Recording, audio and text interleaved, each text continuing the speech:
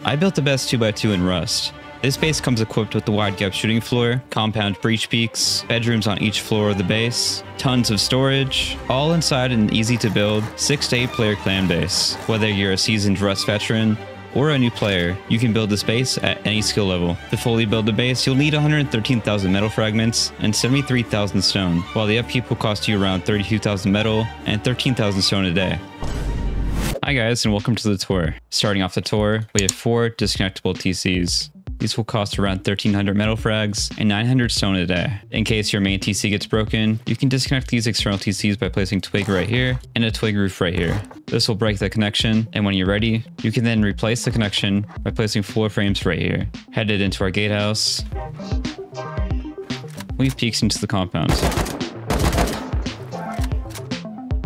In the compound, we can fit 4 auto turrets, 4 compound bedrooms, and 8 large furnaces. Stepping into the compound bedrooms, we can fit 2 beds, a box, and a locker. These bedrooms have angles outside of the compound, as well as looking back into the compound as well. Next, we're going to step inside the base.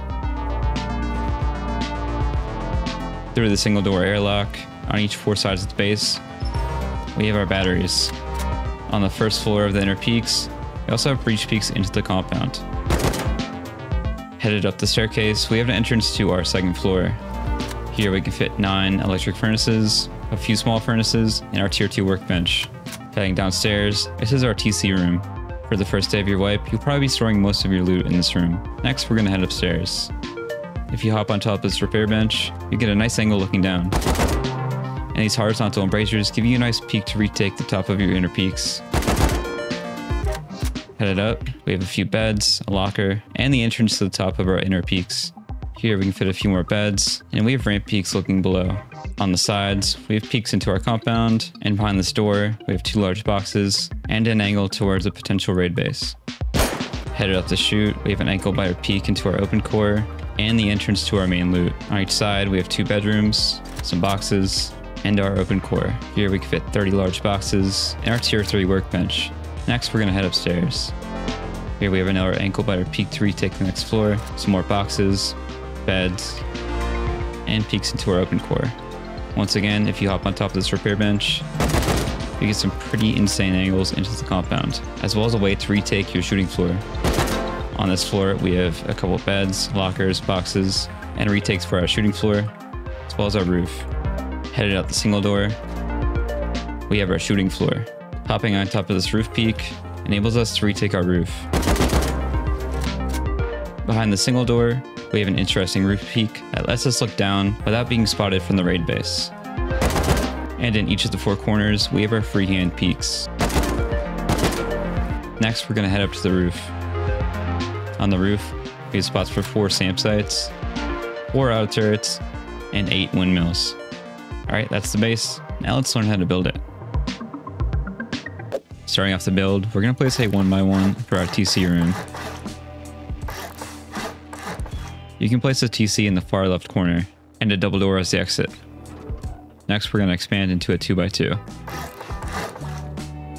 Wall in on the sides,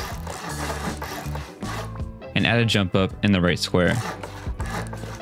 Next, you can place double door frames and seal off the roof. Continuing the jump up, we're going to place walls right here, a double door as an exit, and seal off the roof. In our TC room, we can place a shelf right here, 4 boxes,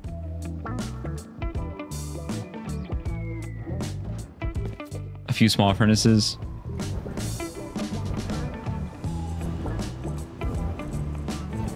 our tier 1 workbench, and a few bags for our team. Underneath the jump up, we can add a ramp, place a couple more drop boxes. Next, we're going to build the second floor. Start by placing a single door here, followed by a wall, wall, wall, and our jump up. Place 2 half walls on each side, followed by a window on top of them. Next, you can add your jump up, a square ladder hatch frame for stability, and seal off the roof. You can then seal your jump up, and add a double door as your exit. On the entrance to the second floor of your base, you can place a single door, and as a way to get inside your base, place a foundation and a wood staircase. On the jump up, you can place a repair bench as a peak, which lets you see down below your base. Place horizontal embrasures here, and if you have the building skin DLC, you can upgrade this to brick to make a smaller hitbox. In this area below the jump up, we're going to add 9 electric furnaces if you have them unlocked. If not, you can add 2 large boxes here.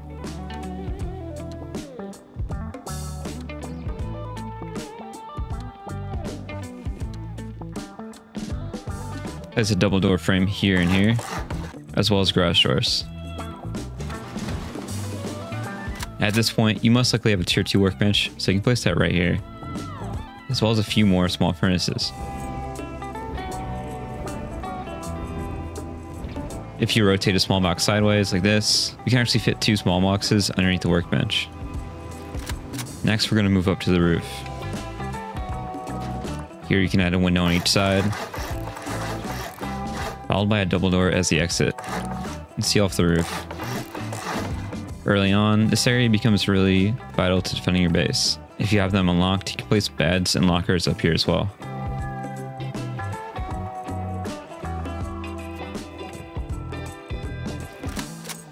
This ensures if you get early game raided, you can easily defend your base. This is how the base should look like. Next, we're going to expand into the shell of the base. We're going to build this on all 4 sides. Start out by surrounding the starter base in square foundations.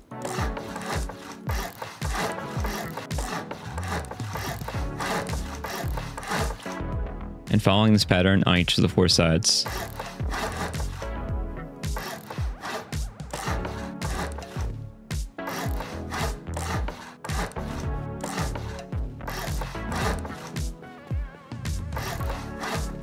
Next, we're going to add a triangle on each of these 4 corners.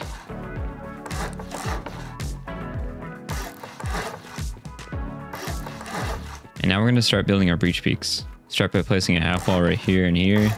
On top of that, you can add window frames. Repeat this on all 4 sides.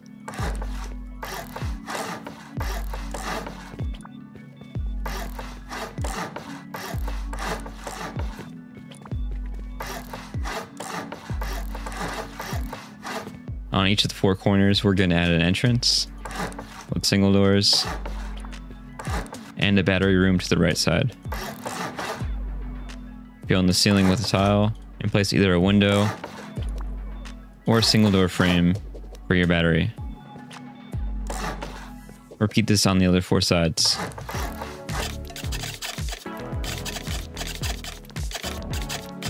Next, we're going to finish our breach peaks by placing triangle roof tiles,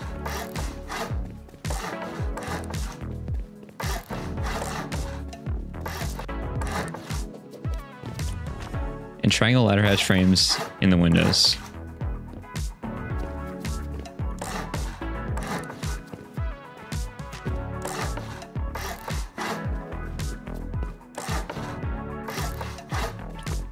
To speed this process up, I'm going to turn on symmetry so whatever I build shows up on all 4 sides. You're going to repeat this process on each of the 4 sides. Start by building double door frames in each of the 4 corners, followed by windows on top of them. Next, you can place a full wall right here and here, and windows on top of the left and right side of the breach peak. In the very middle, you can place a half wall and fill in this area with triangle floors. In each of the 4 corners, you can build up with full walls and place a half wall on top of each of the window frames, followed by a single door in the middle. Next, on each of the 4 sides, you can place a square floor, followed by a square ladder hatch frame on the left side. Place a low ramp on the right side, and on the left side, we're going to build up in the inner peaks. Place a ramp that's connected to the yellow ramp. You can upgrade this to sheet metal and destroy the twig below. On each of the 4 sides, you're going to build up with the square foundation, followed by double door frames for 2 floors, a square floor tile, half walls around the sides, a sheet metal ramp, followed by a floor, and another sheet metal ramp. This next step of the process is going to be symmetrical on 2 sides of the base only. So it's going to be symmetrical on that side and that side, as well as that side and that side. I'm going to turn on two-side symmetry on Builder Sanctuary to speed up this process. Start by placing a twig half wall on top of your airlock, followed by a triangle, and on the inside of your base, place a square ladder hatch frame, and upgrade to stone. On the opposite side, you're going to place a twig half wall, followed by a triangle floor, and on this side, you're going to place a square floor tile. You can then remove the twig buildup. On the side of the base with a double door exit from your starter, we're going to add a jump up to the next floor. Start by placing a half wall and a window on each side of the base. Next, we're going to add a double door frame and seal off the roof. To jump up to the next floor, we're going to add a triangle floor and a double door frame. We can fill in this section with full walls and a double door exit. You can then place another window on top of your first window, a triangle floor, and a double door frame. If you have them available, you can place a garage door here or temporarily place a double door. Next, we're going to seal off the top of our inner peaks. And on the other two sides, we're going to fill in these slots with full walls. Jumping down, we're going to add a half wall here, followed by a low wall, a jump up, and double door frames as our entrance and exit. Going up one more floor, we're going to put a full wall right here and here, and seal off part of the roof. You can then finish this section by placing a full wall here and a double door as an exit. In the top of our inner peaks, we're going to section off this area with double door frames. As you can tell, I can't place this double door frame here, so I'm going to go ahead and upgrade this ramp to sheet metal, which will allow me to then place it. To finish off this area, we're going to place double doors on our mobility chutes, stone ladder hedge frames on our windows, horizontal embrasures facing outwards, and a vertical embrasure on the middle window. Next, we're going to section off the bottom of the inner peaks with double doors. If you have batteries available, you can now place them in these windows. Now that our starter base is complete, we can begin building our compound. The next step is going to be kind of complicated, so I recommend you practice this on a private build server. We're going to repeat this pattern on all four sides of the base. Start by building off this triangle with a triangle, followed by two squares. Cap it off with a triangle. You can then remove your original build out and build back with two more triangles, followed by two more squares. Remove that build out, and you're left with a single square. For this next step, you're going to want to make two low walls and focus your crosshair in the center of this area. If you can't see this texture on your screen, you have to go into your settings and turn object quality all the way up to max. If you do not have object quality turned up, it'll look like this, and you're not going to be able to tell what you're building. Line your crosshair up right here, and then remove the two twig low walls. Place a foundation in the middle, and build out two more square foundations, followed by a triangle. It should look like this. You can then remove all the squares and build back towards your base with only triangles.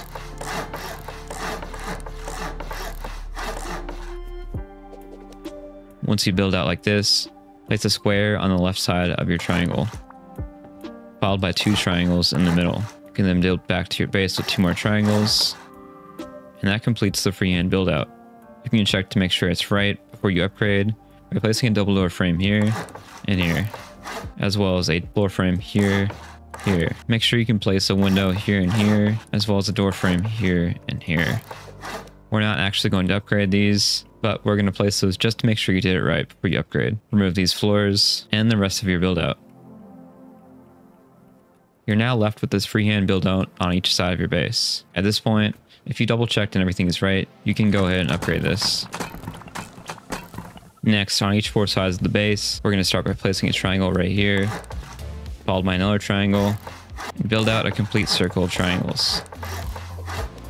You can then remove this first triangle you placed, connect everything together, double door frames. You can place square foundations coming off the left and right sides, followed by a raised triangle foundation in the middle. From here, you can build a triangle foundation on the left and right sides, followed by a full wall on top of the raised triangle foundation. It should currently look like this. From this raised foundation, we're going to build out our external TC. Start by placing a twig square foundation, followed by a half moon of triangles. On the end, we're going to place two triangles, with the right triangle being your TC room. Place a single door on your TC room. And go ahead and place your TC down. We're going to upgrade this triangle and place 2 half walls on top of each other. You can now seal off the roof and add a double door as your exit. To connect this section of your base, we're going to add a square ladder hatch frame followed by a half moon of triangle ladder hatch frames. Now you can't build these here without some more stability, so we're going to delete our build out, build a triangle foundation right here, a twig double door frame, and finish the half moon of triangles right here. Once this is all connected, you can remove your build out and upgrade the triangle ladder hatch frames. Now this connection can be soft-sided, so I recommend upgrading this foundation to at least sheet metal, as well as this wall. Now that your 4 external TCs are down, we can start adding the compound. Start by building out 2 squares from the center of your base, followed by a triangle on the left and right side. As you can see, this is the perfect fit for a high external wall.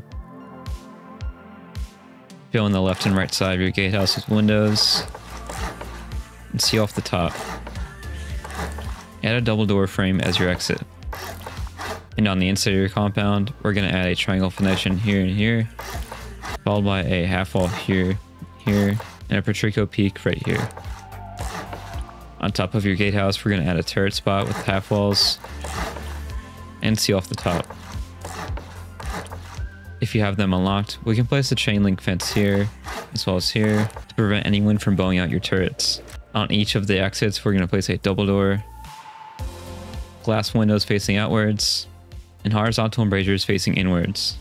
This gives you a nice peek into your compound, and if someone goes deep on you, grubs can't throw anything out the window. At this stage, the base should look like this. In the next step, we're going to build out our compound bedroom. On each of the 4 sides, repeat this process. Start by placing a half wall here and here, followed by a window on top of that. On the left and right sides, repeat the same process. And seal off the roof. If you have a locker available, you can place it on this high foundation right here. Place a roof on the left and right side. This will then seal in your locker. If you want to go back and add a locker right here, say you didn't have it unlocked, grade this roof tile right here to sheet metal, and it will open up the middle tile, enabling you to place a locker right here and seal it back up. On the left and right sides of the section, add a full wall, followed by a half wall, and 2 triangle floors. You can then add a window here and here, followed by a single door and another window. At this point, you can seal off your bedrooms and add a low wall peak right here. I recommend putting glass windows here, here, and here, a single door as an exit, 2 horizontal embrasures facing inwards, like this, and 2 vertical embrasures facing outwards. At this point, you're ready to seal up your compound. For this, you're only going to need 8 high walls. I often end up using wood high walls as they're really easy to get early on in wet. On top of each of the 4 gatehouses, we're going to add metal barricades.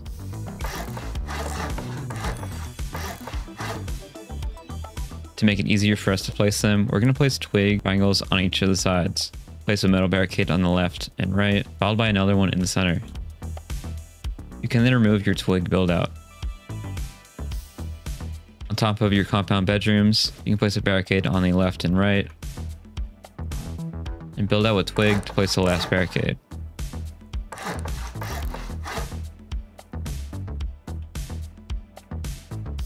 At this point in the build, you might have large furnaces and auto turrets unlocked, so we're going to go ahead and place those. We can fit 4 auto turrets on top of our gatehouses, and 8 large furnaces in these slots right here. At this point in the build, your large furnaces should be cooking a ton of metal, so we're going to go ahead and upgrade our base. With your newly found metal frags, we're going to start building the open core. I'm only going to repeat this on 2 sides of the base, so pay close attention. To make it easier for this tutorial, I'm going to turn the 2-side symmetry on Builder Sanctuary, which will allow me to build on 2 sides of the base at the same time. On the side with the full wall, we're going to build walls on each of the corners. And in this section, we're going to build our main loot room. Place 2 walls on the sides, followed by half walls in the middle. It should look like this. Next, we're going to fill in our ceiling tiles, as well as the middle of our open core. On the left side, we're going to add a half wall window peak, and on the right side, we're going to add a jump up into our open core. You can then fill in the middle of the floor and add a ramp right here for extra box space. Jumping up into the open core, we're going to continue building our loot rooms on the right and left sides. Temporarily place a twig floor right here and clip another twig floor through the wall. I'm going to fly through the wall so you can see what I'm talking about. You should now have a twig floor here, which will allow you to place our shelf. Place 3 triangles coming off the wall and upgrade them. On top of that, you can place another shelf. You can then temporarily place some double door frames here in order to place your ceiling.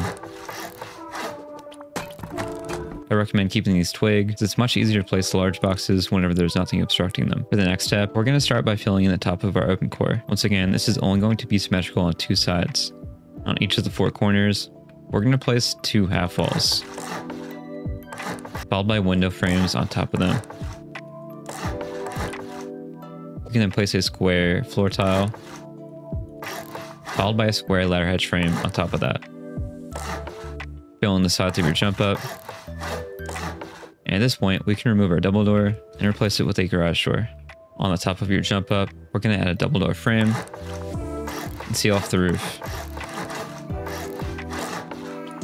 On the second floor of our open core, we're going to add 2 windows, seal on the top of your roof. Your base should look something like this. On the opposite 2 sides, we're going to build up with full walls,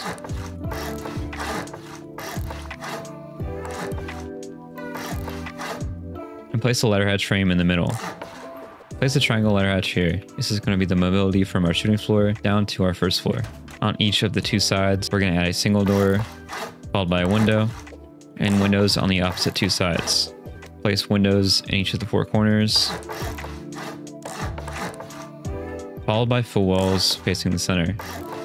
Next, we can seal off our ceiling and place square ladder hatch frames in the corners. On each of the 4 corners, we're going to add a jump up. And on 2 sides, we're going to add a jump up to our roof, like that. And on the opposite 2 sides, we're going to add a roof peak with a single door. So on the left side, you should have a jump up. On the right side, you should have a roof peak. Fill in each of the 4 corners with a half wall and a square ceiling tile. Lastly, add an exit to your roof with the garage door. We can finish this area by adding deployables. Add a single door as your exit on each side, and windows on each of the 4 sides. I like to place these embrasures facing inwards to give us more angles. If you have the brick or brutalist skin, I would upgrade these ladder hatch frames to brick or brutalist as it provides a smaller hitbox. If you don't have that skin, you can always upgrade to sheet metal. Facing the single door exit, we're going to place a double door frame, followed by a full wall on the right, mirrored on each side, followed by a full wall and a double door frame on each of the other 2 sides. Place a locker right here. In this area will be the shooting floor bedrooms. For the next step, we're going to build up our shooting floor. We're going to repeat this pattern on all 4 sides of the base. Start by placing a triangle foundation here, as well as here, and then build all the way up with double door frames.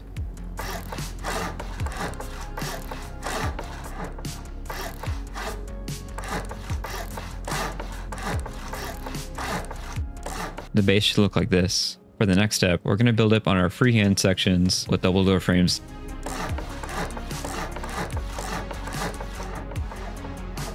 On top of the square ramp peak, we're going to add more double door frames.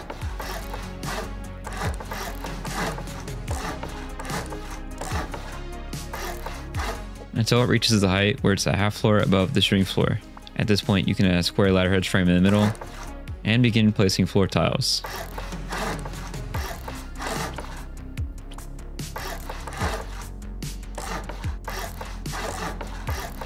Once you've repeated this pattern on all 4 sides, it's time to add some windows. We're going to start out on the free-handed corners. Add a window on the left and right.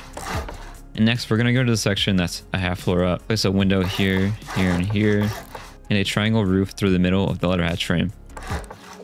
Next, we're going to seal off the top. And if you'd like, you can go from below and place a square floor grill. This is completely optional, but I really prefer it. On the left and right sides, Place a single door, followed by a triangle ladder hatch frame. On top of this ladder hatch frame, we're going to place 2 triangle roof tiles. For the next step, we can go ahead and seal in the roof.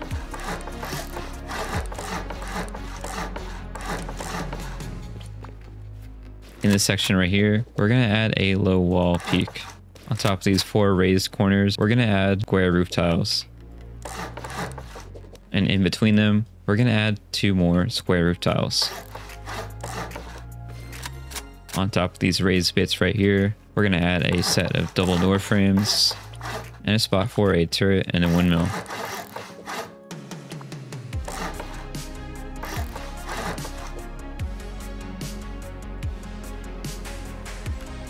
If you have extra scrap available, I recommend placing 4 SAM sets on your roof so you don't end up getting MLRS rated. For the final step on our shooting floor, we're going to go back and add some deployables. On each of the 4 corners, we're going to add vertical embrasures. And in the middle, we're going to add 3 more vertical embrasures. Going inside our shooting floor, we're also going to add single doors on these roof peaks. This allows us to open them and peek the raiders when we need to. Simply close them, we don't want to get shot. Headed back into our open core, we can add some more vertical embrasures here, some boxes, a ramp here, as well as here. That can store more boxes, and a half wall to close it off. Going up this jump up, you can add a double door frame here, as well as here, and a garage door on top of that.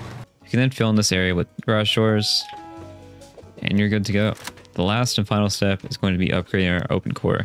Once the base is fully built, I recommend moving into this as it's going to be much stronger to store your loot in. I recommend upgrading everything to sheet metal, or if you have it, I would upgrade these walls to high qual, as well as the ceiling tiles. This will make any raid from the side cost between 20 to 30 rockets, and gives you more time to react to a raid. Place the boxes in the open core. We're going to go below the shelf. Place our boxes here.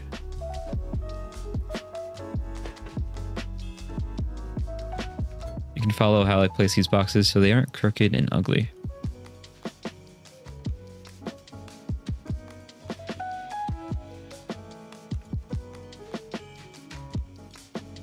Once you've got all your boxes placed, you can place a double door frame here and here, and seal it up with garage doors.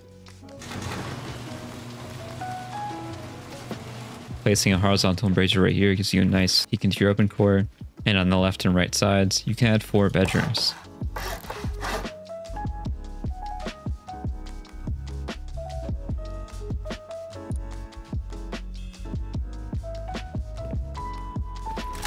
We're going to finish our open core by placing some more deployables and some more windows. Now you should have 4 turrets on top of your roof, 4 turrets in your compound, so that leaves you 4 more turrets to place. This is entirely up to you, but I often find myself placing them on top of these breach peaks. Alright, that's the end of this tutorial. If you have any questions, feel free to comment below, or drop a comment in my Discord. Link is in bio. Peace.